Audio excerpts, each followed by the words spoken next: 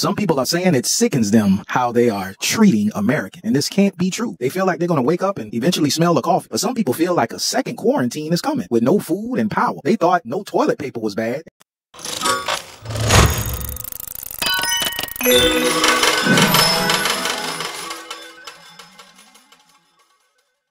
But before we start, please make sure to subscribe to the Stimulus Check Update Lighthouse Alert community and hit the bell so you never miss an upload from us. Also, leave a like right now. All right, so welcome to the Stimulus Check Update Lighthouse community. Right now, you know what I'm saying? I mean, if you subscribe to our community, then I invite you back. And if you're not, then consider subscribing today. It's free. Now, this is your report. This is the news coming at you now. You know, we've checked the news and we coming at you. Just like I say, when I know more, I'll come here and let you know more. All right, so Nancy Pelosi, the leader of the Democrats in the House of Representatives, was actually, she gave a due date for Wednesday. That's come and gone. And, the Senate, they voted on the standalone bill, depending on when you listen to this, they voted on the standalone bill, for a second PPP round, and money for, unemployed people, and small businesses.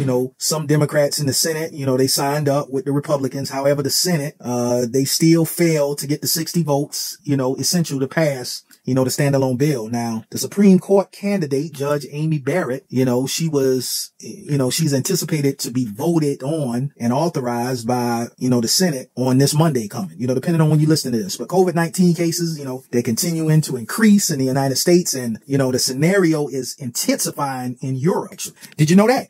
It's intensifying in Europe. This is your news today. Now let me bring you up to speed with the second stimulus check and the stimulus plan. Nancy Pelosi previously stated that, Wednesday was the deadline to reach the arrangement. Otherwise there wouldn't be any stimulus, prior to the election. The stimulus package settlements, they went on for 45 minutes the other day, and no agreement was reached. So the deadline is come and gone, and Pelosi clarified her, Tuesday due date by stating that Tuesday was not a make or break date, but rather it was a due date to be prepared to proceed to the next action, the stimulus package settlements.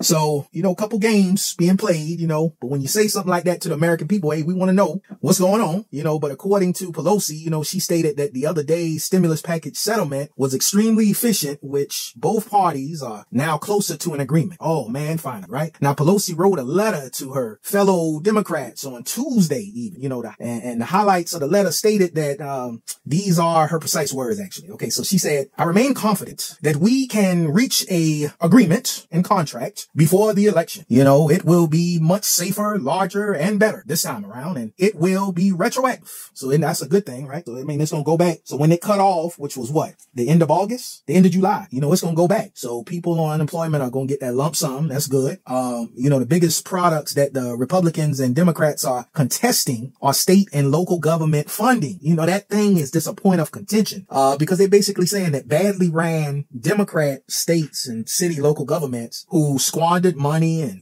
stole money and did all kinds of whatever kind of strong language you want to use. They're trying to get bailed out. They're trying to put the money back, so either side is accusing the other side of criminal acts. And this is criminal. But, this is a point of contention. But anyway, state and local city government funding and liability protection, there are likewise smaller, differences and disputes on tax credits and, the nationwide screening method that we dealing with COVID-19 to eliminate, our condition with COVID-19, and Pelosi is, compromising by alleviating, up on her demands for money for the census. Pelosi and Treasury Secretary Stephen Mnuchin are arranged to, continue the stimulus plan negotiations, like Thursday, according to Chief of Staff Mark Meadows. The goal is to actually reach an agreement prior to the weekend, right? That was the goal. But here we are in the weekend. We'll see what happens. And, let's have a look at what has actually been happening in the Senate. The leader of the Republicans in the Senate, Mitch McConnell, told the Republicans not to cut an offer with the Democrats in the next few days due to the fact that, it might interfere with the Senate's schedule to validate the Supreme Court nominee, Judge Amy Barrett. So now they putting her in the way of Americans getting money.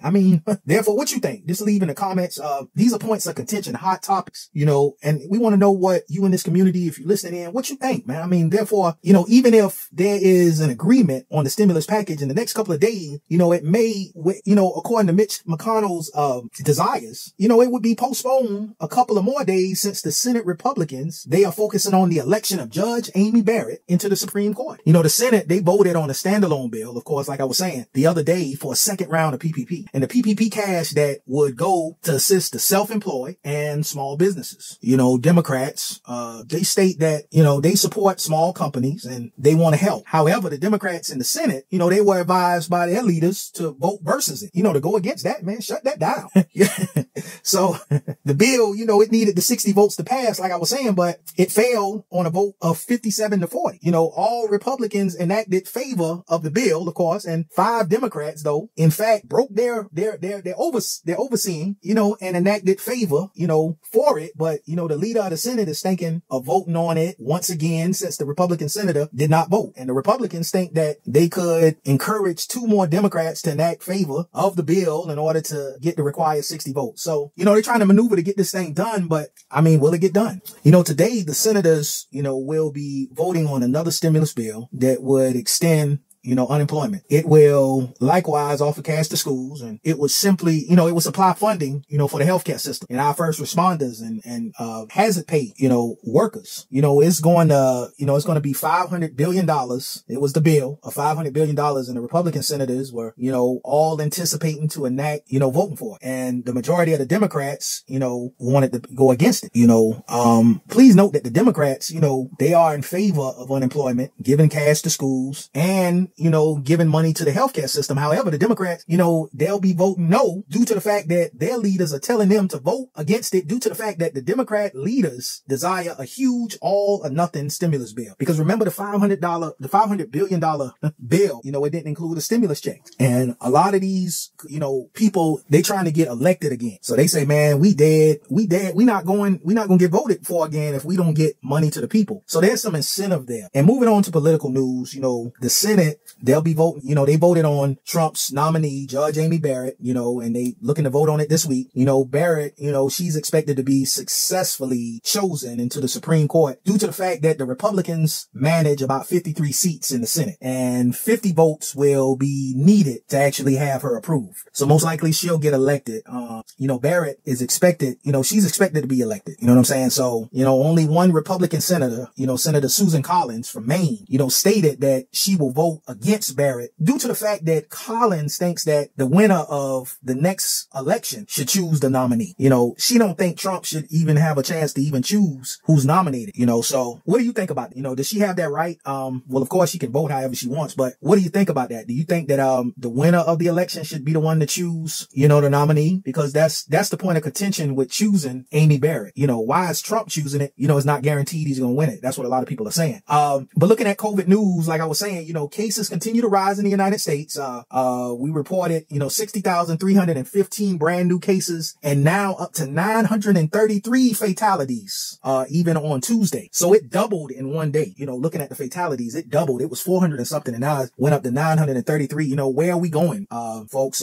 Let's hope that, everything kind of curbs down. This is according, of course, to the Johns Hopkins University tally. The United States has actually now reported 8.2 million cases. Did you know that? And 221,000 fatalities to date. So in one day you had 933, which is almost 1,000, almost about the top of 1,000. But to date, 221,000 fatalities to date. One of the points of contention in the debate was do you feel President Trump handled the handling of the pandemic? How do you feel? Write down in the comments what you think. Did he handle it okay with you? Could double that have been lost if he didn't do what he did, whatever he did? And the situation in Europe, though, that's intensified. It's just growing even worse. France is expanding their red alert status to more regions, and they are proposing the extension of, the state of emergency until 2021, all the way up until next year, but of course that's like 2 months. So literally, Germany will be deciding on whether they will re-enter a new lockdown, if they're going to lock. So you got countries around us that are saying, should we lock it back down, man? This thing's starting to rise again. Should we lock it back down? What are we saying here in the United States? We should open it back up. So that's not everywhere, because of course Florida is, thinking about reopening, but then you got some place like New Jersey, they thinking about closing down too. So, this seems to be a point of contention, a point of, where people are differing. Every governor's handling it different. What's happening in your neck of the woods? Write down in the comments. Croatia and Bulgaria, they are reporting all-time highs for daily infection. That's the news for the day though. And if you found this report helpful, please subscribe. I'll keep you updated. As I know more, I'll share more. I'll save you the time by giving it to you concise and fast. And I'll let you know when you click on this video, just say to yourself, hey, I can find out what's happening real quick with this guy right here, because he's going to tell me, as he knows, he's not going to clickbait me. He's going to tell me the truth. But anyway, thank you so much. And please stay safe out there. And just know that you're a winner. Regardless of what's happening, you're a winner. You're going to win. At the end, you're going to win. All right. So thank you. And I'll see you in the next video.